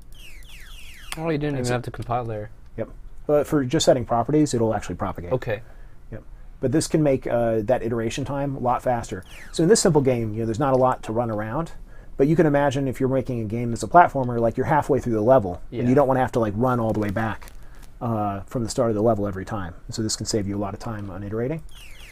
Another thing you'll see right now is the camera's shaking, but it's really subtle. Let's say that this cone launcher is meant to be really meaty and powerful. So let's adjust that. So I made this camera shake blueprint earlier, and we can have a look at it. And it's got the same setting where it's allowed to be modified while we're in Pi. And so all a camera shake modifier is you just create a blueprint based off of the class camera shake. Okay. And then you're basically just using it as a data asset, like you're setting properties on it. And so, it's got all this different stuff. Right now, it's doing a little bit of shake in all the axes, and then it's doing a little bit of FOV oscillation. Actually, none right now. So let's turn this up. So what this is going to do is it's going to make it punch in. And so now we can see. But that on its own doesn't feel that interesting. Oops, I accidentally quit.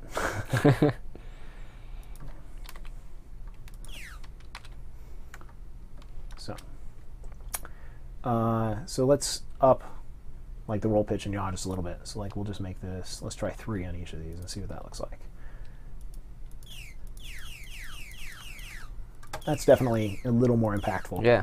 But this, like I was saying, this is the kind of thing you can spend an entire jam just iterating and tweaking on. So usually what you want to do is you want to get to a first pass that is sort of good enough, and then you can always come back later and polish it. Because your opinion will also change as you play. Man, this is getting to me. It's too much, or it's not enough, or whatever. So don't spend too much time on your first pass for this kind of stuff. But our original thing where we wanted to hit react to feel better, it's still not using that. So don't forget to, you change that to fire one of these cues, just like the other one. But one thing I didn't talk about, or didn't demonstrate, is the cue that we spawned is just sitting there. It's just going to live forever. And so you'll actually probably do want to clean it up. And so the quick, dirty jam way is to just make a delay or set the lifetime of it, and then the asset will destroy itself. The nicer way would be to actually query the length of the particle system, the length of the sound cue, and take the max of all those, and then destroy themselves when all of those are finished. I think you can assign an event dispatcher. Yeah, or you can use an event, And then you'll just sort of vote, when all 3 vote that they're done, I'm done, so therefore I can go away. Right now we're not going to worry about the leak. And honestly, if you did this in a game jam, probably wouldn't notice. You'd probably find, yeah. Depends how long. How long and how much. Like if you have a bunch of different things off in the world that are like spawning something every couple seconds, it can add up. Like a Gatling gun or something. Yeah. Yeah. Another thing to watch out for with these queues is if you do that thing where you like measure how long does it take to finish, if it's a looping particle system or if it's a looping sound queue, it's never going to finish. And so then you have to be careful where, okay, if you spawn one of those, you need to make sure that you then go and clean it up. And we've actually added safeguards in the engine when you're using the gameplay queue system I mentioned, where a gameplay queue that wants to play a looping sound that's set as a burst will be like, no, this is an error. I'm never going to clean myself up. Okay. Yep. So, just a second here. One other thing that we can do, like, when you step into this fire, is right now, we got the player taking a hit react, but maybe we actually want to do something where, it's visible on him too. So we can grab the blueprint. So just one other key shortcut I did there is when you select something in the editor, you can hit Control E to just immediately go to whatever the authoritative asset for that is. So for a blueprint, it'll open the blueprint editor. If it were a static mesh, it'll open static mesh editor, so on and so forth. And you can also hit Control B, which will find it, which basically just puts it in the browser. So those are really useful for like figuring out like what is this thing in the world, where does it go if you don't have the details panel open. So in here, back over here where we're playing the sound effect, we can do something else like set a material parameter on the player. So we can see what the player's material is right now. It's just this MI character, which is just overriding the body color. Then the master material is here. And so, okay. So let's just add like a pulse to this. So one of the easiest ways to do like pulsating, like oscillating kind of things, is a sine wave. So we can just drop down a sine node, wire in time, so that'll make it go up and down based on the time. And then we need to do something with it. So we've got body color. Let's create another color. Let's call it hit color. So now the player is going to flash this color when they get hit is our goal. Okay. So just make that. I've actually kind of painted myself in a corner because I made the pawn red already, but maybe we'll make him actually flash green because he doesn't like green. So now what we can do is we can interpolate between these colors.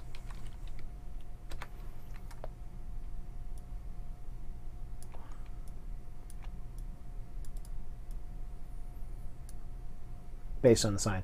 Now, by default, a sine is going to go from -1 to 1, which is not what we want here, like because we want a 0 to 1 value for the lerp. So we can do a scale bias. And the default settings for this node actually do exactly what we want. We don't have to adjust it. But if you weren't sure what they do, one thing that's really cool is the debug node. So you can pick debug float 2, 3, 4, or just like debug scalar. And so what this will do is it'll let you wire a number into it, and then usually you want to map that to a color. So in this case, let's just break this other link, so we're always going to get this input color. So once it finishes compiling shaders, we're actually going to see it'll print a number directly in the material. So this is great for trying to figure out, what is the range of this? Do I have the math right? Is this doing what I expect? And you can see now that's going between 0 and 1, which is what we want. But we actually probably don't want it to go quite that much. We don't want to go all the way to the other color. Mm-hmm. But for now, you can always like add a multiplier or add a remap or whatever. So let's go ahead and hook this back up. So, oops.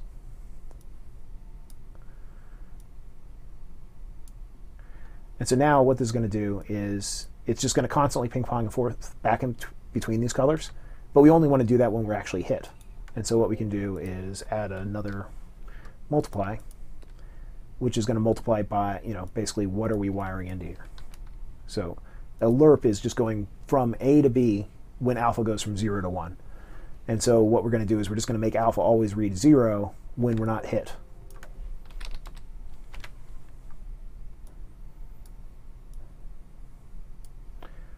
And then I'm going to right-click on this and convert to parameter, and this will let us set it from code. So we can call this hit effect. And so right now it's 0, so we don't see anything happening. So I'm going to go ahead and hit apply, save this material, and then I'll go back over to the blueprint and actually use it.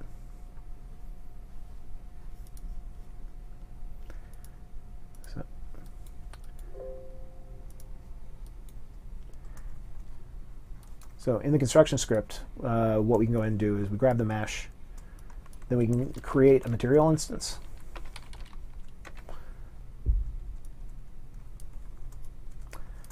And then we'll go ahead and save that off.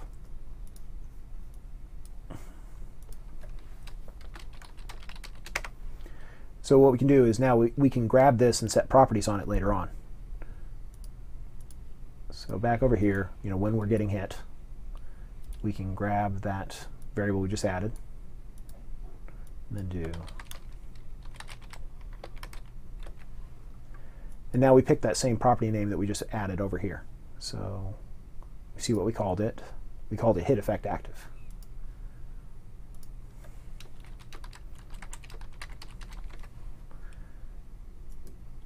Set to 1. So right now what's going to happen is I'm going to get into the fire, and then he'll just change to be playing this forever. We're not setting it back, but just to show what it looks like. Nice. Yep. It's very clear something's happening there. Yes. Although you also see that he lost his default color, probably because I maybe didn't wire in the default color. Are we using the instance or the master mat? We should be using the instance. Let's just double check here. Mesh. Yeah, we're using the instance. Mm-hmm. So, we'll worry about that later. Because we're running a little short on time right now. So you can see, okay, he took damage. Because he's now not red, we can actually make that damage red. So we'll go back to the material. There we go. But we want to turn it back when we're done.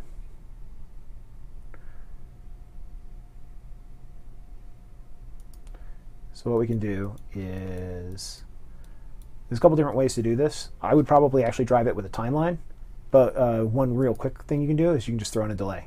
So we want it to happen for 0.2 seconds, and then we want to set it back.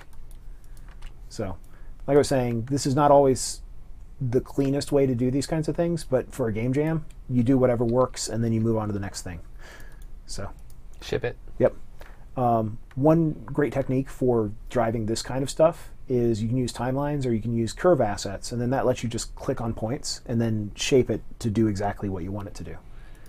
And so now we can see that I run through, take some damage, and sort of it's like, it's just really clear that he's taking damage, but it's not staying stuck on him forever. So that's definitely feeling a lot better.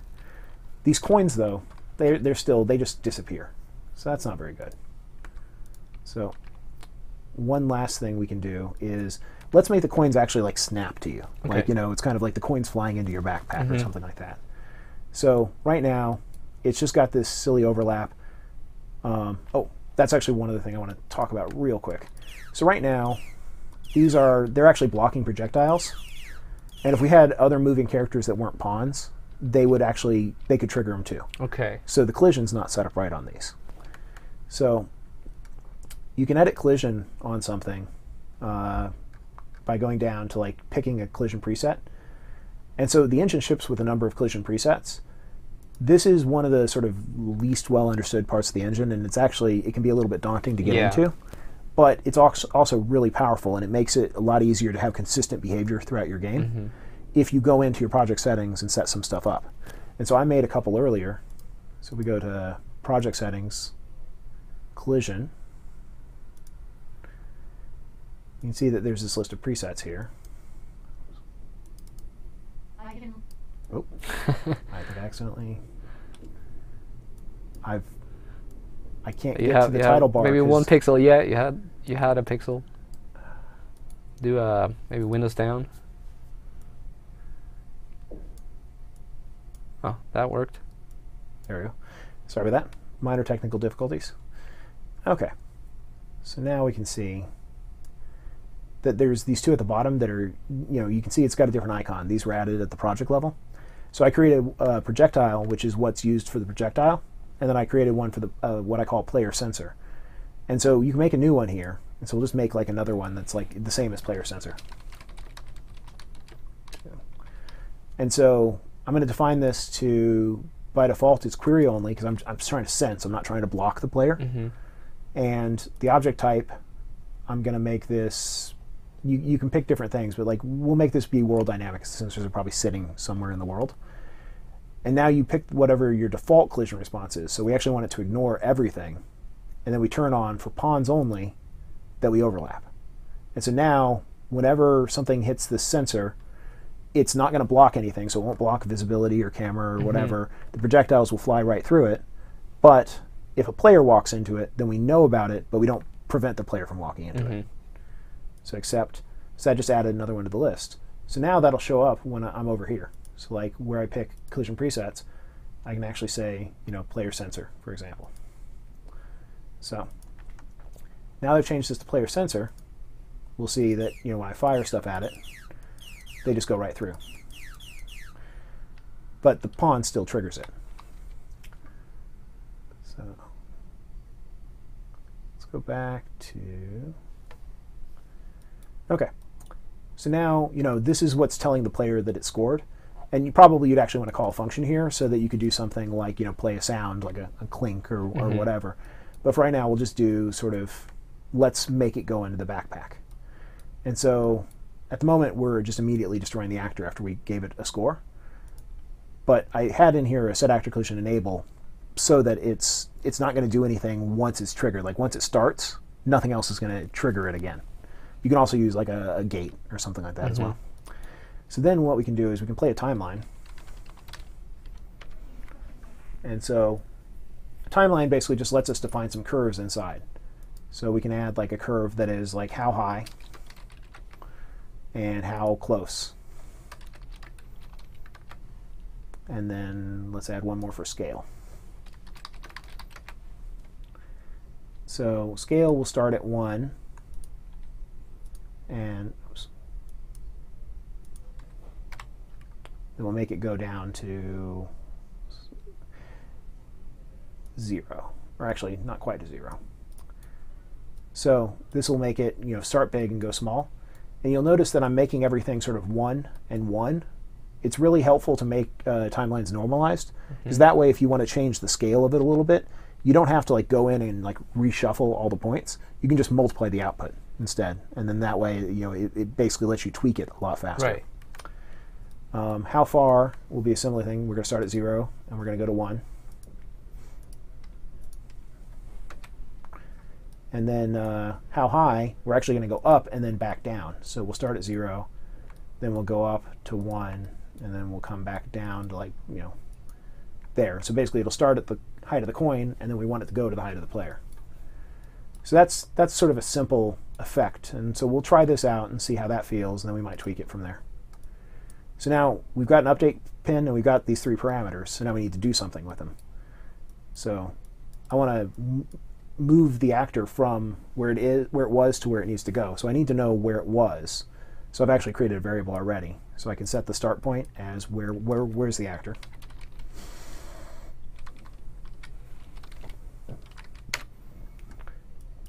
So we'll go ahead and grab the start point, then play. I also grab the target actor, which is like basically what is the pawn that overlapped us. Grab over here. That way, if the player keeps moving around, the coin will follow them instead of it moving to where we were. It'll move to where we are. So now, every time, we can figure out where we need to be. So we can lerp.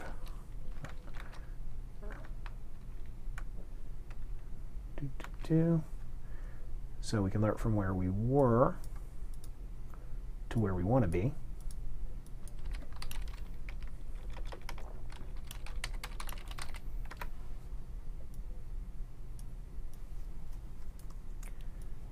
And so let's just only do this and see what that looks like.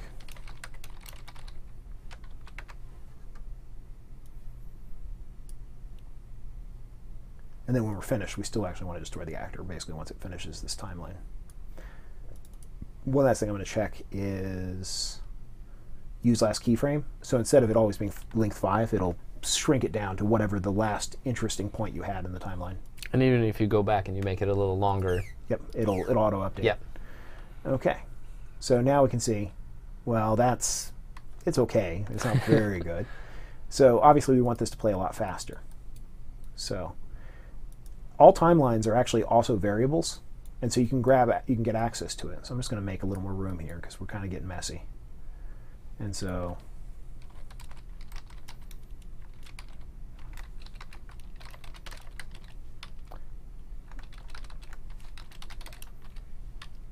there you go.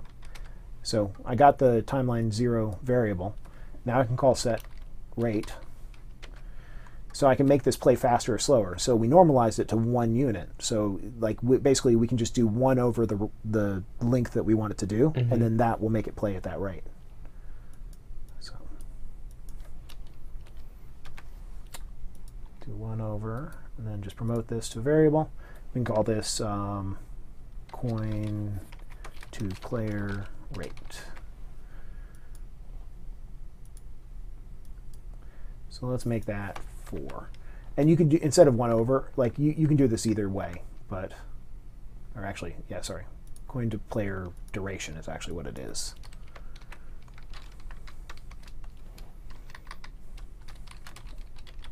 So instead we actually want this to be like, 0.2. Let's try that.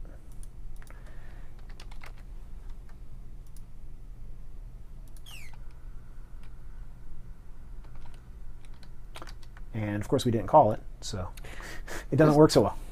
It's an important step. Yep. So let's do that. All right, that's feeling a little bit meatier. Yeah. But let's now take advantage of those other 2 curves I did. So what we can actually do is set actor transform. Then we'll split this pin. And so you can either like do a make outside of it, or you can use split to actually like break things up to set multiple properties at once. It's also just how you prefer. Yep. To lay out your blueprints. So now I'm going to go ahead and do an add. I'll explain this bit in just a minute. But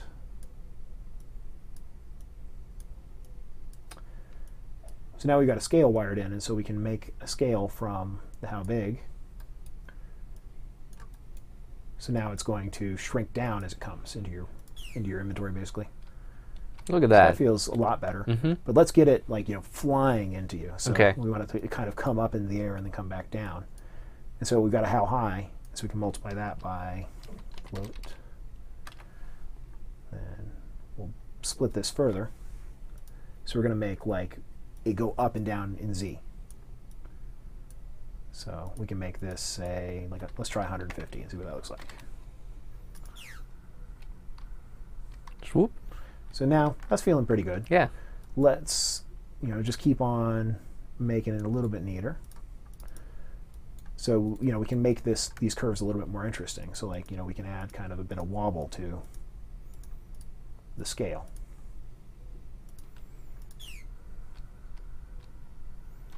That's it might be going a little bit fast to be able to actually see it. Yeah, but you can get you can get a lot of interesting juice from doing that kind of stuff. And so I'm going to go ahead and skip making it rotate, but I'll show you what it looks like if I did.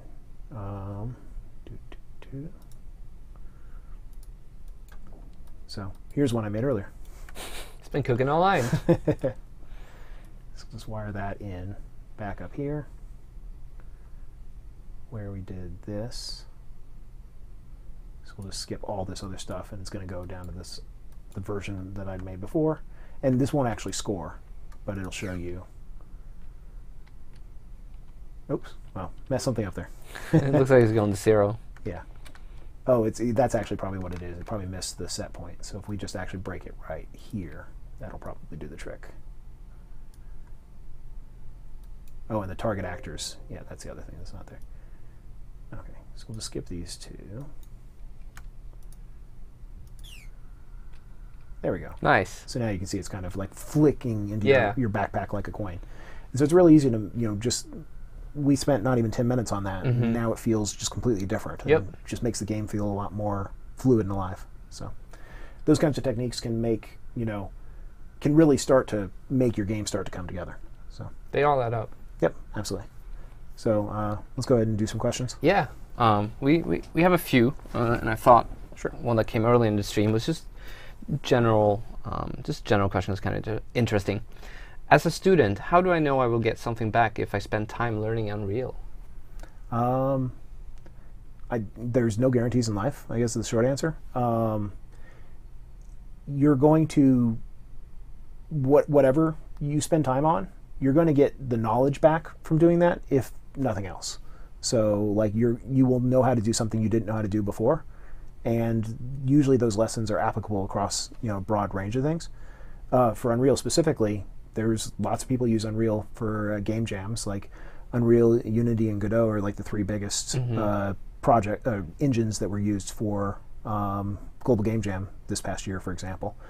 A lot of those ideas are transferable, and obviously I think it's a great thing. Like, we like to hire people who have Unreal knowledge. I mean, it's not a hard requirement for somebody we'd want to hire, but it's absolutely valuable. And whatever your goal, like if you want to make games or whatever, now you know something in order to make games in. So. And you're right. It definitely, the idea of how you set up a gameplay framework or a game loop, or how you, like you were talking about earlier, how you split different functions of logic into different actors. It doesn't matter which engine you're in. Yeah. It goes across all of them. They were curious if the 20 jam entries that you've done, if they were all using Unreal or if you were working in some other tools. So when I first started doing jams, was actually even before UDK, and so I used to use XNA, which was a Microsoft framework in C# that allowed you to do 2D and 3D graphics, and it was like just this little kind of immediate mode API to draw a sprite here, or draw add a mesh to the scene or whatever. And so first several jams I did in that. So like all those 2D games that I showed off there at the beginning were done in XNA. And then when we did UE4 4.0, and it was publicly available for everybody, that's when I started using UE4 for jams. Because like now it's available, anybody can download it. I can work with somebody who's not working at Epic in order to also use it. So I've been using UE4 for game jams since, I don't know, like 2015, 2014, something like that. Cool. So I've used it for basically every jam I've done since then, except for that 1 year where I made a card game, because there I didn't use any engine. I used markers. Someone, I think, they joined a little bit later in the stream, and they were curious how you made the window red. Oh, yeah. If you wanted to just show that off again. Yeah, sure. So you can make it's in the project settings, or sorry, editor preferences. So under appearance, there's the editor main window background override and child window background override. And you pretty much always want to set both of these to be the same thing. They're just split out for technical reasons. So like now we can make this blue and make this blue. So now the project I'm working in is blue. So that's really useful for just when you're running multiple copies of Unreal, keeping them separate. Another thing you can do, and this doesn't fix anything or make anything better, it's just sort of like a silly little polish thing, is you can actually change your splash screen. So like when the editor starts up, you can set what is the image that the editor uses. So that's actually under project settings. The amount of times you open and close the editor, though, makes this a nice little sort of, I don't know, it's polish and juice for the project itself. Yep, and so then you can just import a different image here. And if you hover over it, it tells you where the default image is. So you can use that to kind of get the dimensions and size, although it doesn't have to be exactly that size. But that's something, like you can basically use that like a template and then just paint on top of it if you want to make, customize your editor a little bit more. How long do you think you should whiteboard your ideas before starting in the actual project? I think that really depends on like what your team composition is and like how integral they are to the thing, I guess. So if you're trying to make like a narrative-driven game or something like that, or you're trying to tell a story in the game, it's probably going to be, you're going to spend a longer time figuring out exactly what you want to do, like what the story beats are and stuff like that. Whereas if you're going to be like, you know, I'm going to make a game where you go shoot some robots, you may be able to jump into the game development a little bit faster, and you might like do planning as you go. I think in both cases, it's important to realize that your initial plan may not be what you end up making. So it's always okay to pivot halfway down. And so you might be like, well, this isn't coming together. Let's huddle together as a team and try and, you know, what do we need to do? Or, okay, we got our initial version done. Where do we want to go next? Like, and now have that conversation again of like, what ideas do we want to do? Different game jams do different things. Like some game jams, you'll come as a team. Like you already know who you're going to work with. You may not know what you're going to work on because you're waiting for the theme. Other game jams will do kind of a team building exercise where, you know, if people come and they don't already have a team or nobody has a team, then you might do something like, okay, here's what the theme is. Now people break up into groups and discuss like amongst themselves, like what are some ideas. Then usually do a pitching process, basically, where anybody who has an idea like, I want to make this game or I want to see this game made, and they basically have it like they can argue or describe what they want to do. They can stand up and like pitch that out, and then you can see if other people are like, oh, that'd be cool if you did this, or I want to work on that too, and then you can kind of start to group together. I heard of a global game, or I think it was a train jam, I think you mentioned that, where someone had the entire train pitch in towards the one game. Yep. I think they were doing kind of like a metagame almost, where they basically had like poster boards, and they would go around and ask like, you know, can you add a rule to one of these games that's on this poster board? And so was able to like bring everybody in together to make this one project, basically. That's so really it seems cool. like a cool idea. Yeah. And every year at the Train Jam, there's always one or two people who are sound artists or sound designers, and they will like literally just walk around with a giant sign that's like, I will make audio for your game.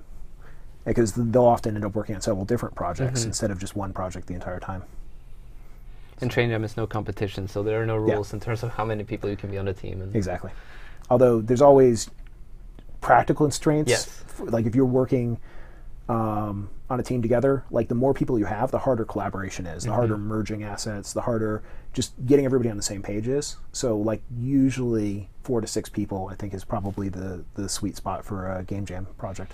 And don't be afraid to bring on people who are new. Yeah. You never know, you know, what they might be able to bring to the project. They were curious about when you were working the material there on the sign. Yeah. Is there a way to trigger the start when hit so the sign starts from -1? Yeah. So what I was using right now, or let's just open up that material. So I'm just using this time as input data.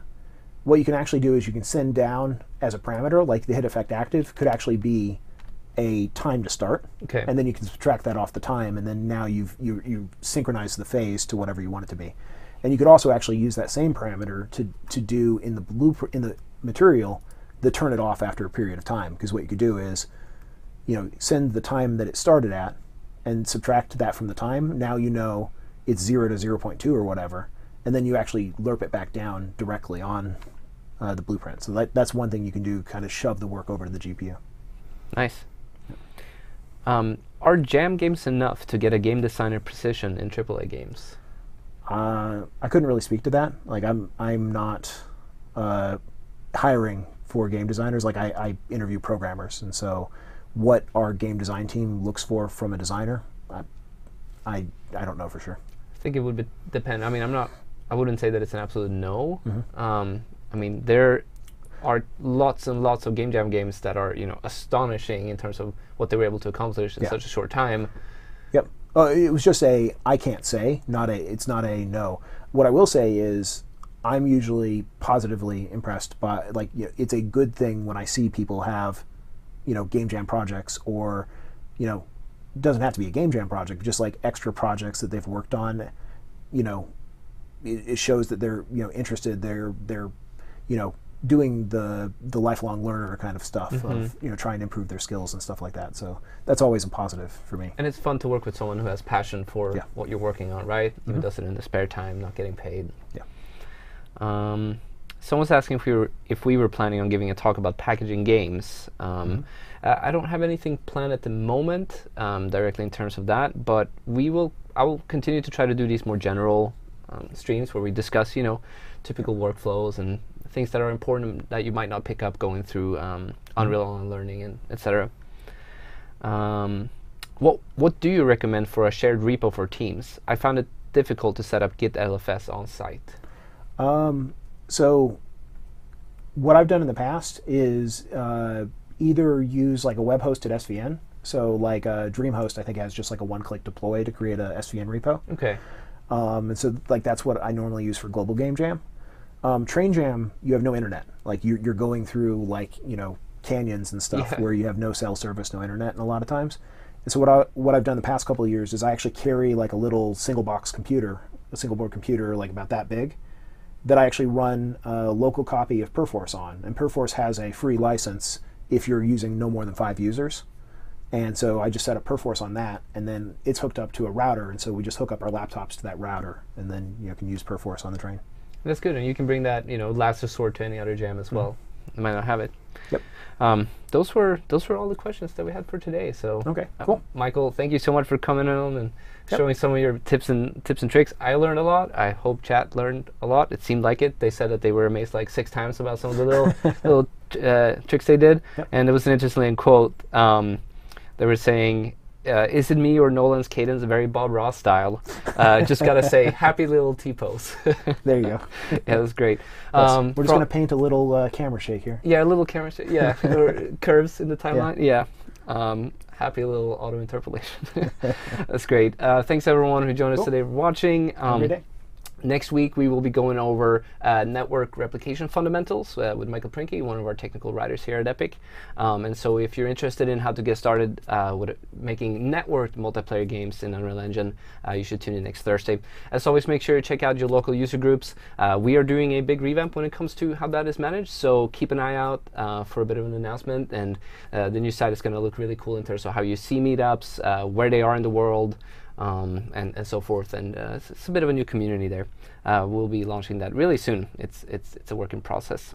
And as always, make sure you follow us on social media for all news on Unreal. That's where we post the next live streams, what's going on in the community. And I do want to mention that we are not doing a winter jam this year, but we are planning a different kind of contest leading up, and then we will do a spring jam. So there will be a spring jam this year. Yep. It's coming up. Actually, that's one thing. Let me pull up a site real quick here. Yeah, go ahead.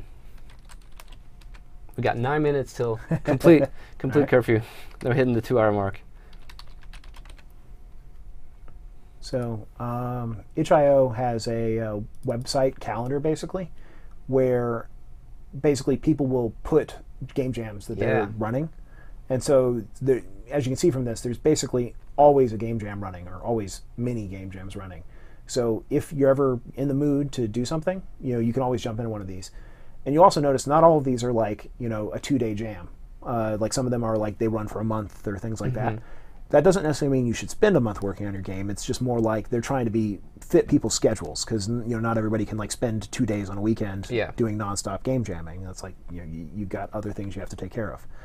And so like I think that's actually one of my favorite jam formats. Is like Simple Jam was a couple of years ago, where it was like no more than 5 game rules, no more than 5 assets, and spend no more than 2 days on it over like a 2-week period. Oh, okay. So you have to like clock your time as you're working on it? Well, it wasn't. It's not as rigorous as that. It was just more like, I'm giving you 2 weeks because I know you've got other things to do, but I don't want you to use the full 2 weeks, if that makes sense. That's pretty cool. I like that. I think Alan has proposed Noon Jam, which is work between 11 and 12:30 on your jam for the next 15 years. Interesting. I don't think it's formally posted, but he's talked about it on Twitter before. Okay. I'd like curious to see how how that would go. Thanks for a little tidbit about itch. With that said, it's time for us to end the stream today. I hope you all had a great time. I know I did. I think Michael is showing out some real cool stuff here. And so with that said, we hope to see you all next week, and have a great rest of the week and the weekend. And rest a little bit. Like Michael said, make sure you get that rest in so that your brain can think properly. Definitely. Bye, everyone. Bye.